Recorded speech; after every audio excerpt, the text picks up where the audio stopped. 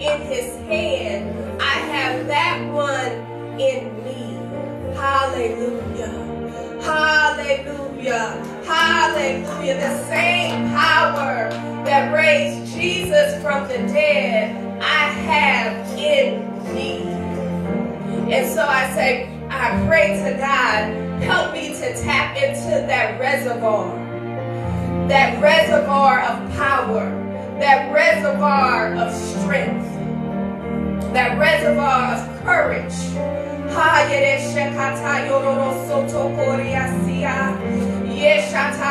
Thank you, God. Thank you, for you are all sufficient. Your scripture says grace is sufficient. And so I thank you for each and every day, each and everything that we face, that your grace is sufficient. Hallelujah. That you go before us. You are our mighty warrior in battle. You are our banner, oh God. You are our victory, oh God. You are our peace. You are our joy. Father God, I thank you that as we go into the new year, God, that we will have an even greater joy. Your scripture said joy uncontainable, that joy would just ooze up on the inside of us, oh God. Hallelujah, that we will have the joy of the Lord and that it will strengthen us. Hallelujah, your joy will strengthen us, it will encourage us, it will uplift us. Because the joy of the Lord is our strength.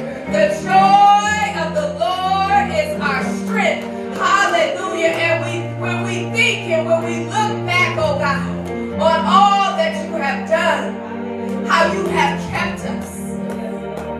That scripture says he kept me. You kept me. You kept me. Hallelujah. Hallelujah. When emotions are up and down, you kept me. You kept me.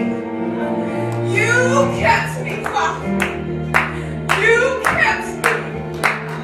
Hallelujah. Hallelujah. You kept me. You gave me your peace. You gave me your strength. You gave me your courage to keep moving forward, to keep pressing my way, to keep tapping into your power, to keep tapping into your grace. And so I thank you on this morning, oh God. I thank you on this morning, oh God. I say hallelujah. Hallelujah. I'm offering to you the sacrifice of praise because you are worthy. You are worthy. You are worthy to be praised. You are worthy to be praised. You are worthy to be praised. Hallelujah. Hallelujah. Hallelujah. Hallelujah. We welcome you into this service this morning, oh God. We say have your way. We thank you for the word that will come forth. We thank you that it will come forth with power. It will come forth with might. It will come forth and cut through what needs to be cut through, oh God. And that it will cause healing. Your word is a healing balm, oh God. Your word is a healing balm. And so we thank you for your word that will go forth on this morning, oh God. We thank you for the anointing that is present. We thank you for the burden removing, yoke destroying power of God. Father God, that whatever yokes that may have been trying to attach to us, that Father, this morning, that as we praise and as we worship you, as the anointing in your presence and your glory is here, oh God, that those yokes would be broken. Hallelujah. Because the only yoke that we're supposed to have is yours. And my yoke is easy. And my burden is light. Hallelujah. Come to me, all you who are weary and heavy laden. For my yoke is easy and my burden is light. So we tap into that scripture this morning, oh God. We break away from other yokes that have tried to keep us bound, that have tried to or delay us or to obstruct us from moving forward, oh God. And we yoke up with you. We yoke up with you, the one that can make a way out of no way. Hallelujah. We yoke up with you, the one that when our back is against the wall, you move the wall. Hallelujah. We yoke up with you. Hallelujah. Hallelujah. We yoke up with you, the God where nothing, no thing is impossible.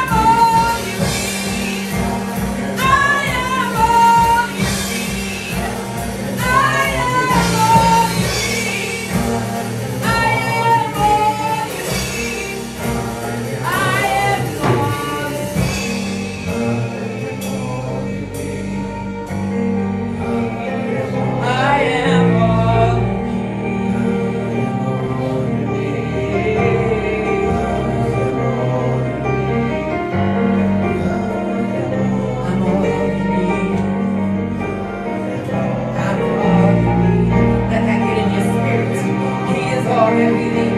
He is all that we need. It doesn't matter what the world says. It doesn't matter what your situation or circumstance is. He's saying to you that He is all that you need today. Hallelujah. And if you could just grab a hold of what He's saying to you. Hallelujah. I am all. I am all. I am all. I am all. I am all you need. I am all you need. I am all you need. I am all you need. I am all you need. I am all you need. I am all you need. I am all you need. I am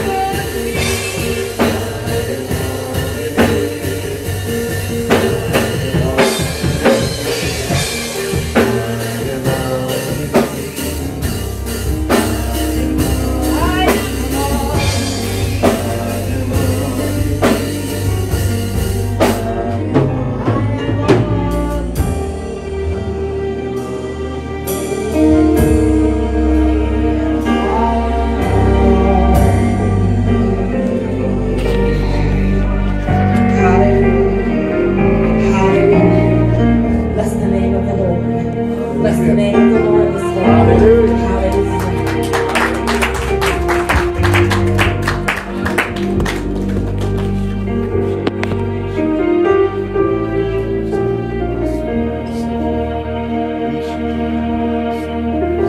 Why don't you go to these three people, give them a great big hug, and God bless you. Hallelujah.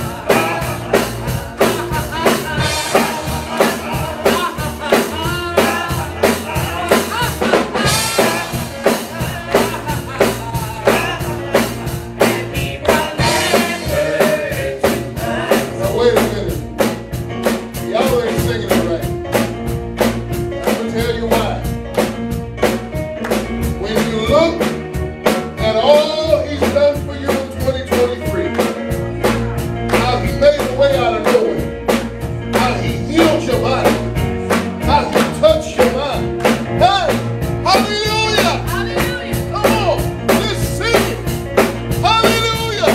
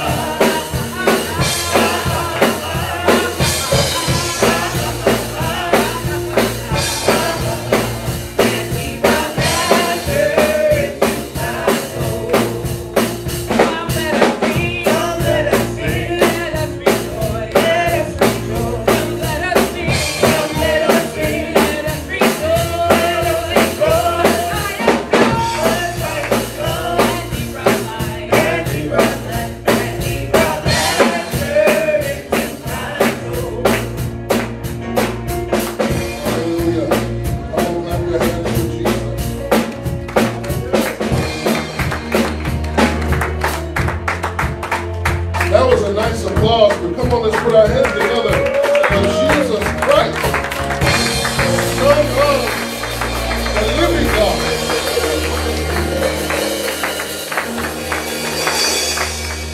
Hallelujah. Matthew 7. Matthew chapter 7, verse 15. I got a different message today, especially for us. Usually, I don't talk like this.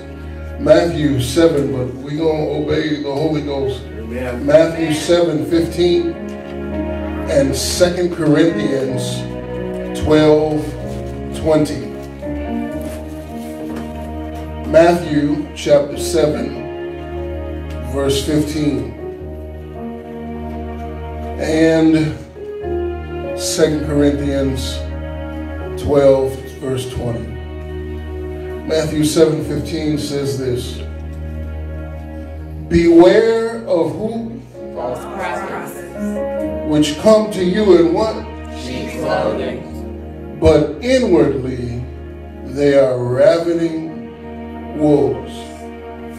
Amplified says, beware of false prophets who come to you dressed as sheep, but inside they are devouring wolves. 2 Corinthians chapter 12.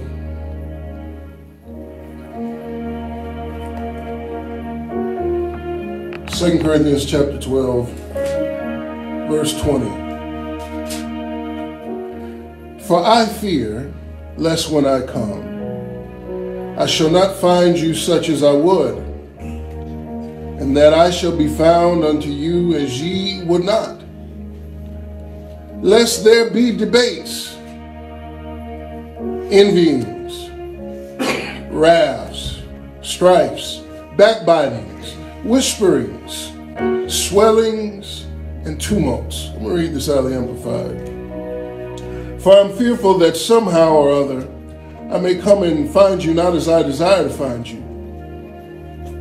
And that you, bless you, baby, and that you may not find me true, not as you want me to find, not as you want to find me. In other words, because he come and correct it. That perhaps there may be factions, quarreling, jealousy, temper, wrath, intrigues, rivalry, divided loyalties, selfishness, whispering, gossip, arrogance, self-assertion, and disorder among you. The Lord say the same. We want to see God come in the house and put in order everything that's not in order. Amen. Father, we thank you for your word. Let it come forth with clarity and power. We give your name all the praise and the glory.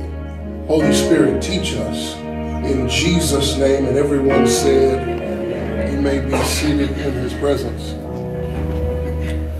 Thank God for all of you that are here this morning. Thank God for our guests and our friends being with us. Amen. You know that several people are either out of town or either ill, and they're watching by our digital audience. We thank God for all of you that are tuning us in. Amen.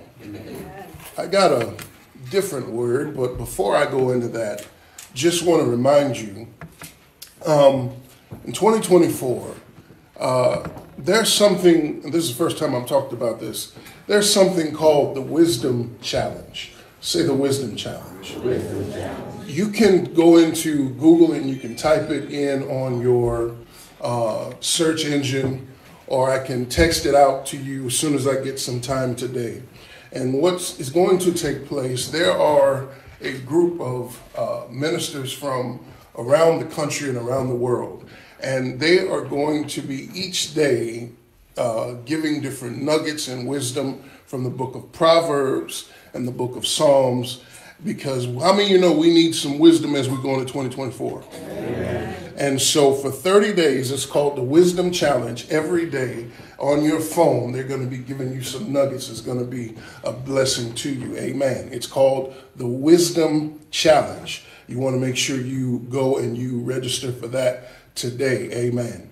Also, beginning January 11th, that is going to begin our 40 days of prayer for missions. Now, this particular time, what we're going to be doing, we've been doing it already, and different invitations have been coming in from around the world in response to our prayers.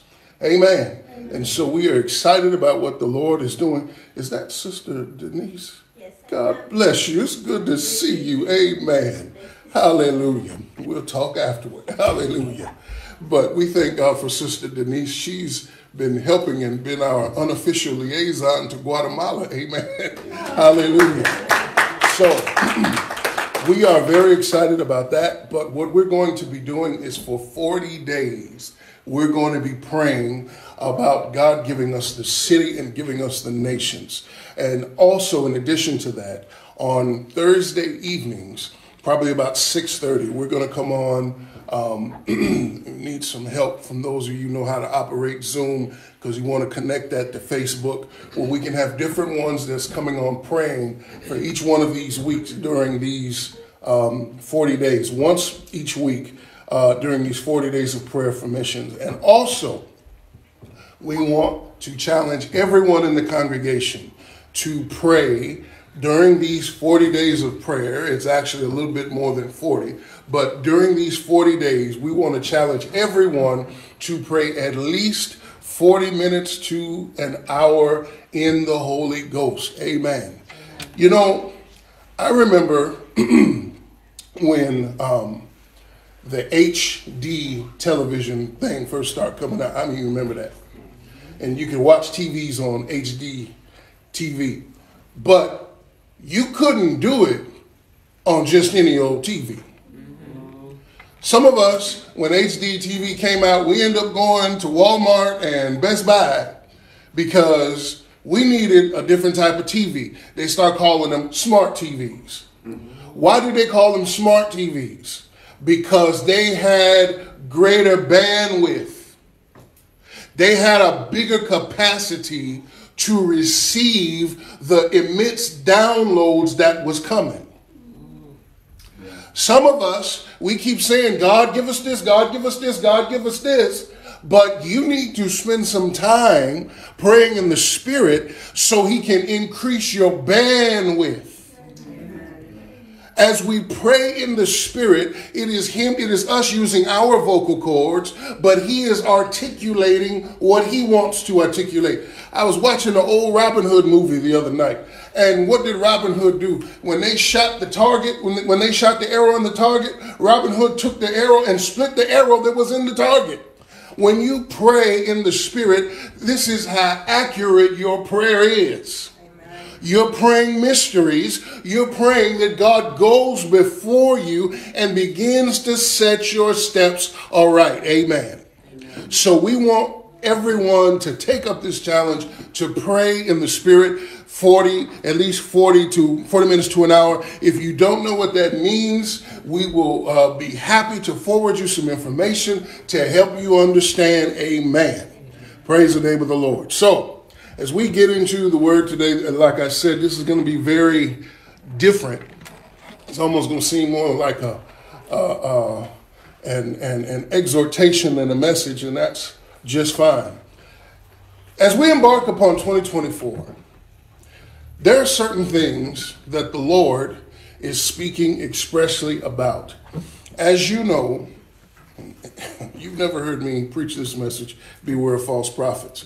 As you know, there are many people out there saying all kinds of things. Amen.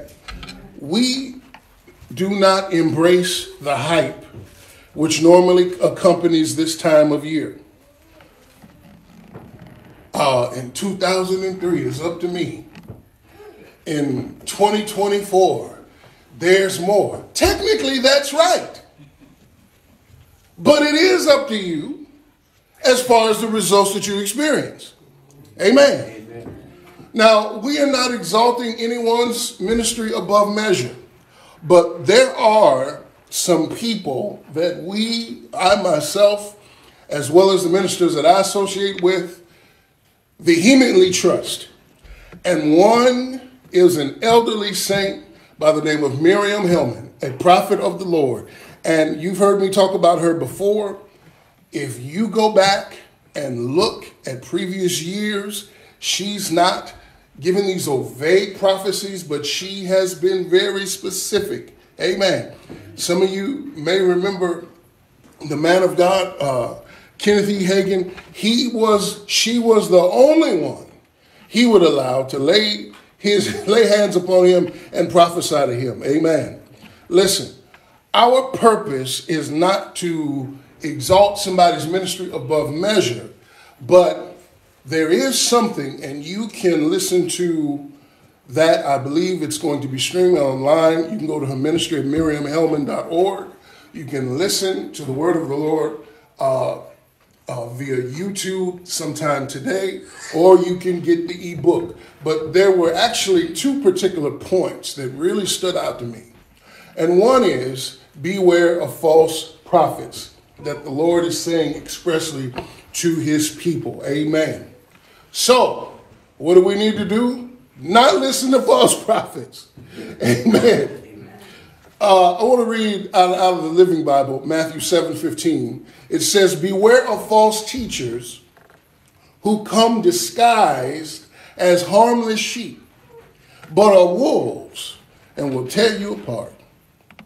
Some people have asked my opinion concerning the allegations against a very famous minister, and y'all know who I'm talking about.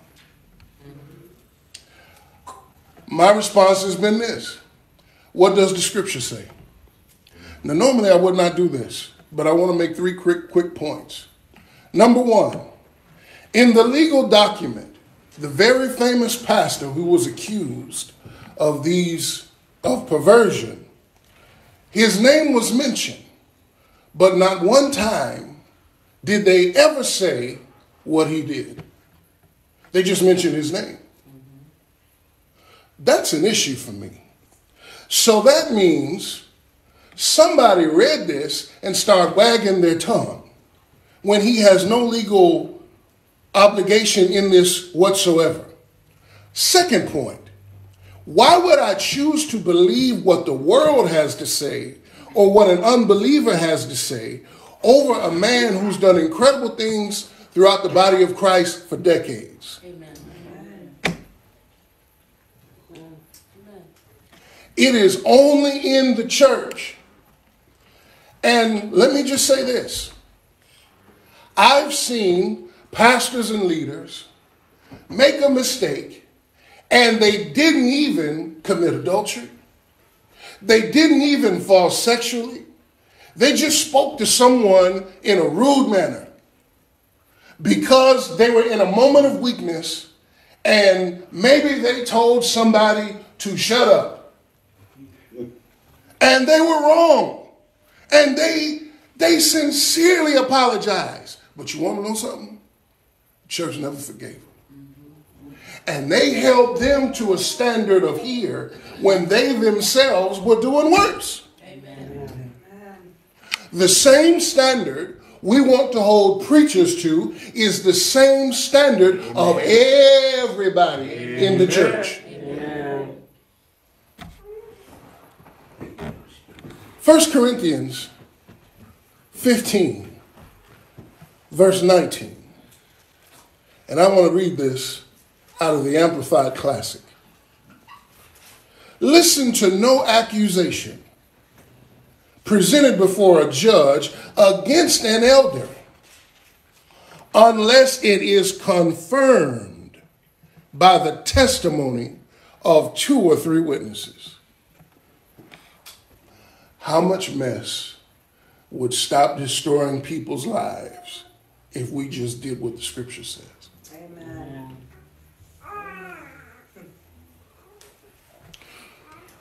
I was talking with a minister, and he shared with me how in his younger days, he was a youth pastor. And the church he was a youth pastor at was jealous of him. Someone say, why do you say that? Because when he first started working with the young people, he had more young people than the church had adults. And when he started working with the young people, you ready for this? The young people started raising more money than the adults. And somebody gave them a bus. They said, what do you need the bus for? He said, to get all these kids back and forth. And they fought him tooth and nail on it. Long story short, a young lady who had been involved in several mischievous engagements told a lie on this particular preacher. And when she accused him, all hell broke loose. By the time the smoke was over, guess how many people stood to say that he did what he did? Not one. She eventually confessed that she lied, but it was too late. The damage had been done. All these young people that were not coming to Christ began to be scattered in the wind. He almost lost his marriage. He almost lost his ministry. And that church ended up Ichabod with only like 5 people in it.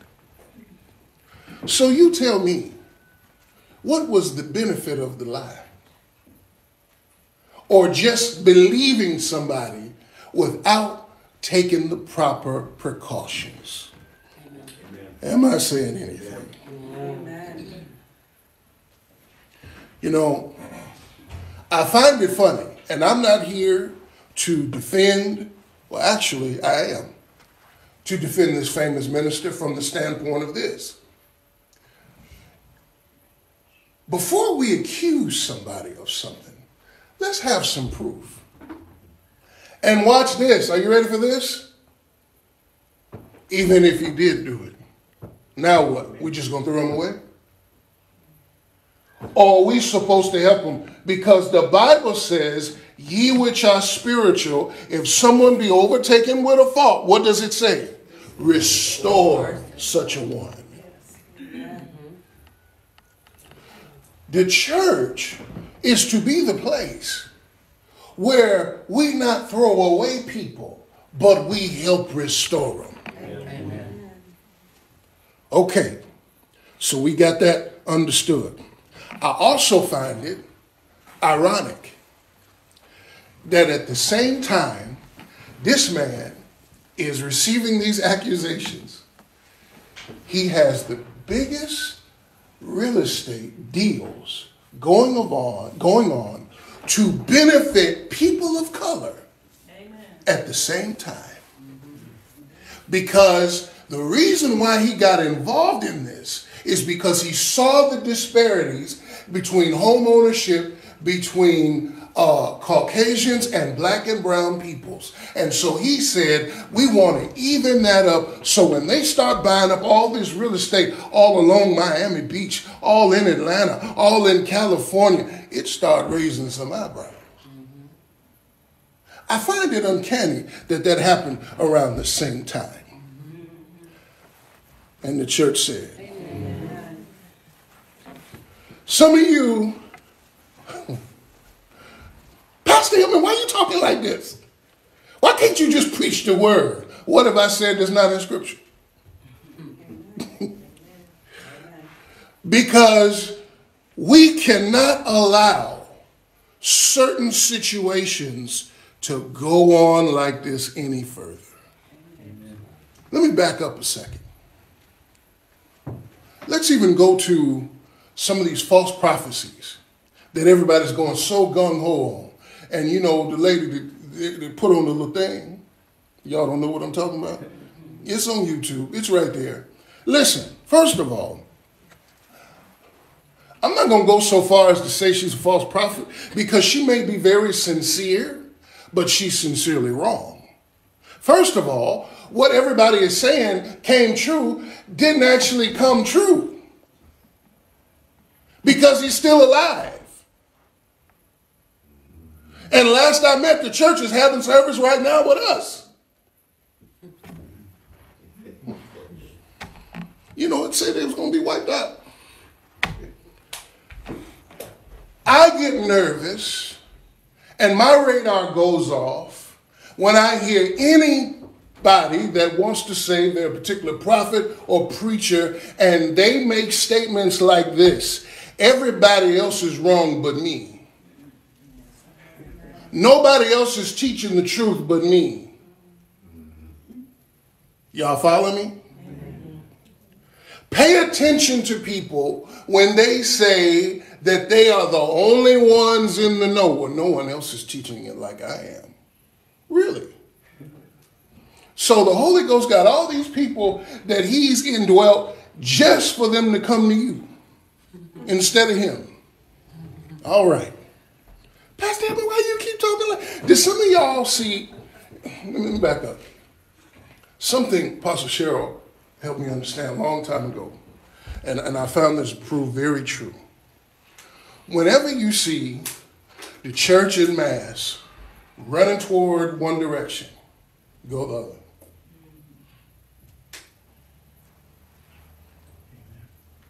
Let me say it another way. We follow the cloud and not the crowd. Amen. We follow where his presence and his voice is. Amen. Amen. The scripture says, even me as a pastor, you don't just take what I say just because you know I love you. You got to do like the Bereans do and listen to what I say and go and see if it's so. Amen. Amen. Tell me what I'm saying is not Bible. There was a video, some of you may have seen it, years ago when Bishop Patterson was alive. And while he was up talking, there was this man up here called himself Prophesying. Has anybody in here seen that? You saw it? And this man was giving his little false prophecy. And while Bishop Patterson was going, all of a sudden he said, "Brother, be quiet." He said, "Aren't you the one that the last time when we were here last year, you gave a prophecy that all of the general board, the board of bishops, were going to die?" He said, "You're the one." He said, "This is the first quadrennium or whatever, that in the Church of Christ, Church of God in Christ, this was the only time that all the board of elders from that previous year was there from the last year." He said, "Not one of us have died. You a false prophet." And the man wanted to sit up there and come on, and they had a security escort him out. Somebody said, well, Pastor Hillman, why are you talking like that? Because the scripture tells us explicitly, we cannot play with false prophets and false prophecies because they deceive so many. And here's the thing, Sister Keisha, that blew my mind. This lady that was giving this false prophecy, I could not believe the thousands of people in the comments that were saying how right she was.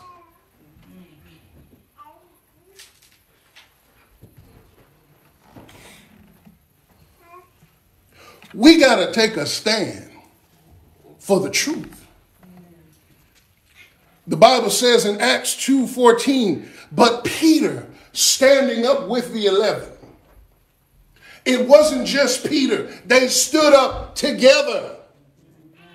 Let me tell you something.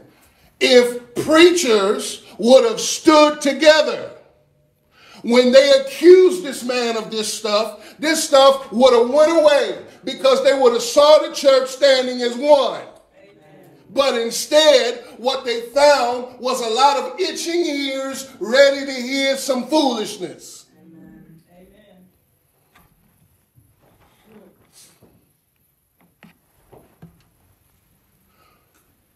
I know this is different. Well, how do I know that is false? I'm glad you asked. First of all, remember this. Prophecy, say this with me. Prophecy does not come to scare us. Prophecy comes to prepare us. In the New Testament, there was a man named Agabus, and he stood up and prophesied about a famine that was going to come upon that geographic location. The Holy Spirit's job was not to paralyze the church with fear. But what did he do? It caused the church in other lands to pool their resources together because of the warning of the Holy Spirit and send relief. So guess what? The saints went through the famine, but they had ample resources. This is the church of the Lord Jesus Christ. Amen.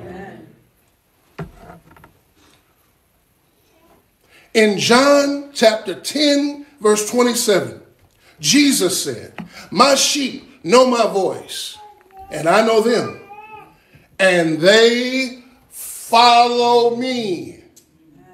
What was Jesus saying? Jesus is saying they are responding to each other because they have familiarity with each other. You want to know how you get to know God's voice? You spend time with him. You got to spend time in the scripture. You need to know what it says and what it doesn't say. You need to be in church. You need to be taught what the word of God says. You don't just study it on your own, but you study it with more mature people, and you begin to develop a walk with the Holy Spirit where he comes and he teaches you. Amen. And the more you become familiar with him, the more you spend time with him, the more familiar you become with him. I tell this story all the time. When my daughter was born, they thought her collarbone was broken. And so they said, we need to take her for x-rays. Now, she wasn't cutting up the whole time when she was with myself and her mother. But the moment they put her in that cart and they hit that hallway, she let the whole hallway know she did not like what was going on. Here I am. I got one boy, but now this is a little girl I got. What I do? Then hopped up out the chair. Then ran down the hallway. I grabbed her finger. And all I said was this, Ari, Daddy's here. And she stopped hollering. The nurses couldn't believe it. They were like, oh my goodness, did you see how she stopped? I'll tell you why. I spoke to her while she was in the womb. When she would hear me up preaching, she would get to moving. I've been speaking to her for as long as she's been developing. She knew my voice, and my voice brought comfort. So now, when false prophets stand up and they get to speaking, you know what you'll hear? Something ain't right about this. Amen. I can't quite put my finger on it, but something ain't scratching with this. I can't put my finger, but something just don't, it seemed off. It don't sound like my Father's voice. Say amen. Amen. 1 Corinthians 14. 1 Corinthians 14. 1 Corinthians 14 verse 3. Here's what the Bible says, and I'm almost through. But he that prophesieth speaketh unto men, unto edification, exhortation, and comfort. I'm going to read that again. But he that prophesieth speaketh unto men, edification, exhortation, and comfort. Notice it did not say he that prophesieth is going to speak doom and gloom and nothing ever is going to work out. He that prophesieth speaketh what? Edification, exhortation, and comfort. Edification means to build like you're building a house. You get on a scaffold and what happens? You go higher and higher and higher. Prophecy is meant to pull us up, amen, not down. Amen. Exhortation means to summon or call to one's aid. It means to come close beside somebody to encourage them to carry out the Lord's orders. Here's a picture. I remember when we were running sprints in football and we used to get behind the bigger dogs, bigger than me. Guys, well up above 400 pounds. And we would get behind them and we would push them and say, come on, you can make it. Come on, you can do it. Come on, you can finish this. Edification, exhortation, and comfort. But let me deal a little bit more with exhortation. Did you know that God's judgment is redemptive? Let me say it another way. When God rebukes you, he'll often rebuke you in the form of teaching. Why does he do this? Because he wants you to learn a lesson.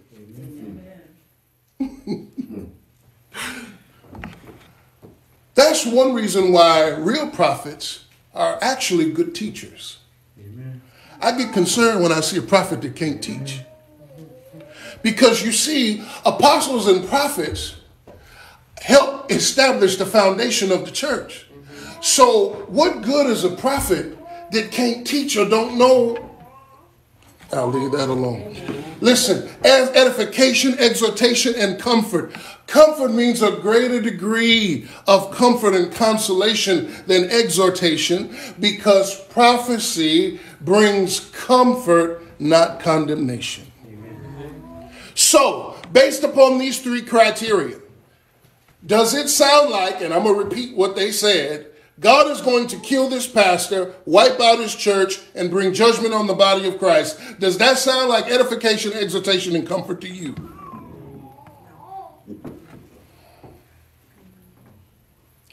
A true intercessor may know things about people and never share them.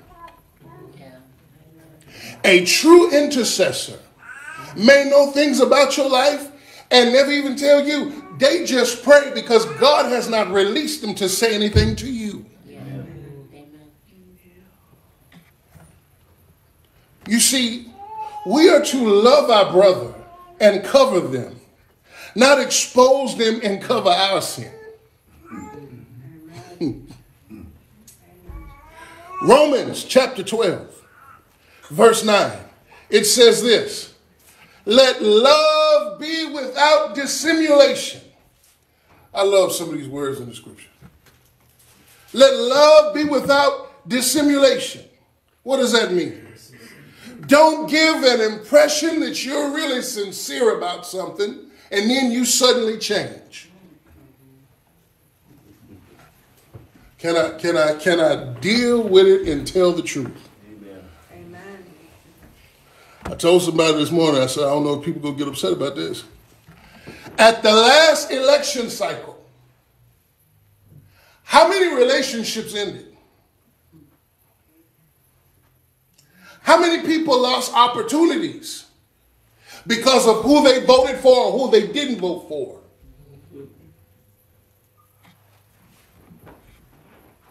Telling you what I know. I got preachers and pastors that won't have anything to do with me because I didn't take a stand for their particular candidate.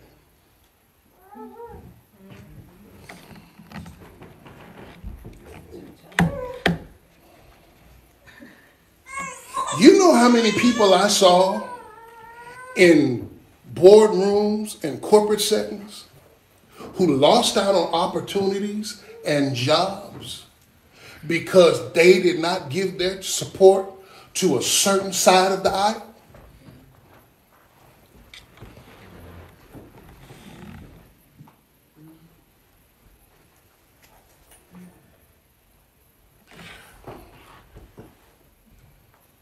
Amen. Amen. Y'all remember all that hell we went through? It's going to be worse coming up soon. Listen, don't get involved in the vitriol. There are certain foods I like my wife don't like. I ain't divorcing her because of that.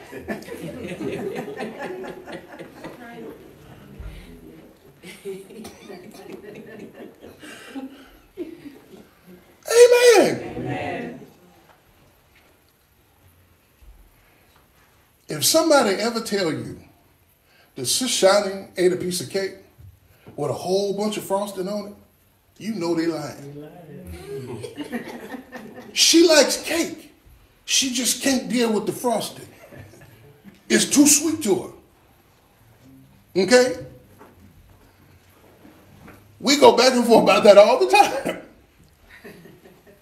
But I ain't packing up. You won't eat this frosting. I'm leaving. How foolish is this? Listen, do not get involved with the foolishness. Amen. The hype, because the fighting is going to be so intense. Don't get involved. Amen.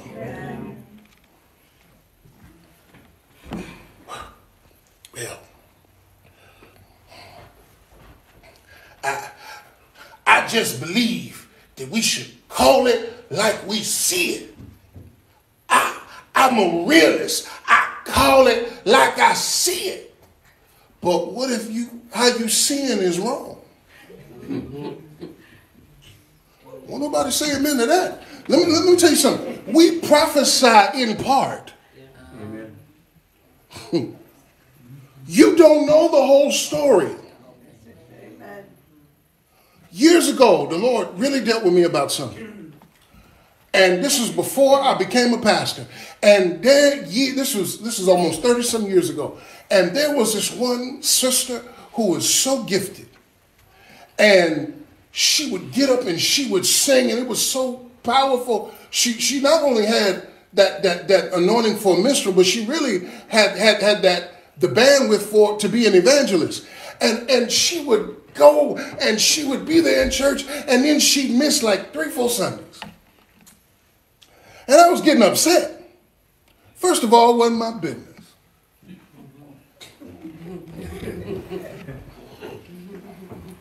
And I'm getting upset, and I'm looking at her, I'm like, she holding the church back. She could be doing this, she could be doing that. Then I found out the reason why she was gone. Her husband was on drugs and abusive. So guess what? She wasn't coming for 3 Sundays because she didn't want the saints to see her 2 black eyes. And I had the nerve to want to judge her? You do good taking care of yourself. Amen. Amen. We need to live holy or walk in the light as he is in the light. Now, when I talk about live holy, I'm not talking about the obvious. I'm talking about the things that are constantly overlooked in the church. Say this with me, and give me 5 minutes and I'll be done. We are not to be church dividers, but church multipliers. Ask yourself this question. Is your lifestyle or your conduct helping to multiply or divide the church? Is your attitude helping to multiply or divide the church? Does your attitude or your perceptions, does it help multiply or divide the church? 2 Corinthians 12:20, for I fear lest when I come, I shall not find you as I would, and that I shall be found unto you, such as ye would not, lest there be debates, envyings, strifes, backbitings, whisperings, swellings, and tumults. Let me go through these real quickly. Debates. For the people who want to argue all the time. That's what that's talking about. A debate can be healthy if we have the proper posture where we want to learn from it. Because we can see a point of view that maybe we didn't see before. Because we all got blind spots. But if you just want to argue for the sake of arguing, I'm going to keep stepping.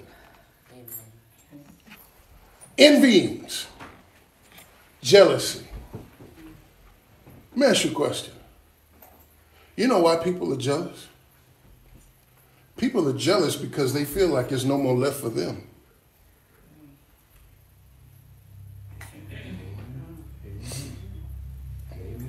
Strife. Temper. Wrath. Listen, Proverbs 25:28 out of the Passion Translation. If you live without restraint and are unable to control your temper or your anger, you are as helpless as a city broken down defenses or open to attack. Now, let me tell you something, all you people who deal with this. You better be prepared in 2024 because the attack is coming. And so what you don't want is to be caught literally with your walls down, and now you get into a frenzy. Amen. Amen.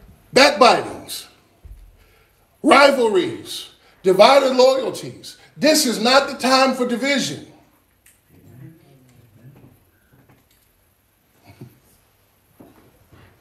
This is not the time for division. This is not the time for division. Amen. I haven't shared this publicly yet. 2 dreams I had previously. And they were about a month or 2 ago. And I never shared it with anybody.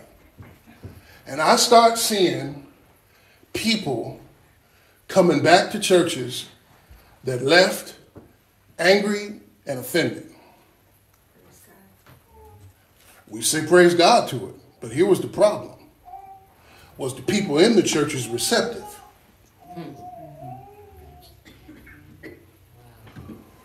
Who are you to judge another man's servant?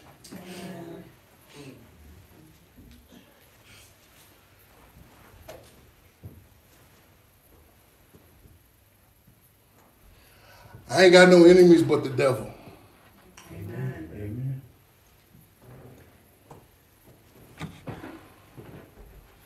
Whisperings, gossip.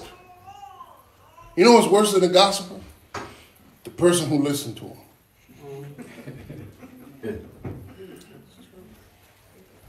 Here's how you stop all that right now.